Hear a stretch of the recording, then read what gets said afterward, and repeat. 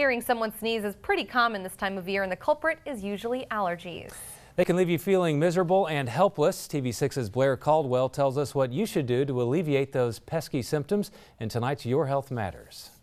Classic picture is red, watery eyes, runny nose, stuffy nose, called an allergic face. It's that time of year again where tree pollen may be causing you to feel flu-like symptoms. Well, you're just miserable. You really don't feel like doing anything. You just kind of feel blah. What is causing your symptoms are microscopic pollen that you inhale through your nose and gets into your respiratory tract, or it comes into contact with your skin or your eyelids. That's what is causing the trouble. While it may not seem like it, trees are in full bloom, causing some allergies to hit hard. But there are some solutions for those pesky symptoms. Since allergies range in severity, over-the-counter and prescription drugs can help mild cases, while more severe cases should seek medical advice for testing and allergy shots.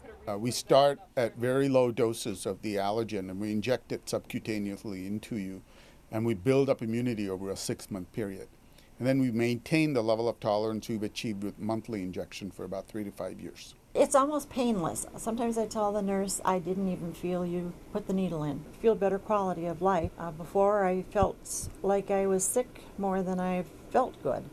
And now I really don't have those days where I don't feel good. While you can't always avoid allergies, there are some things you can do to steer clear of pollen spread in the air from hundreds of miles away. You should close your windows and use an air conditioner. Shower after being outside to get rid of the pollen on you, and use your washer and dryer for clothes rather than hanging them outside. Also, beware that your pets carry pollen just like you do. Blair Caldwell, TV6 News, Marquette.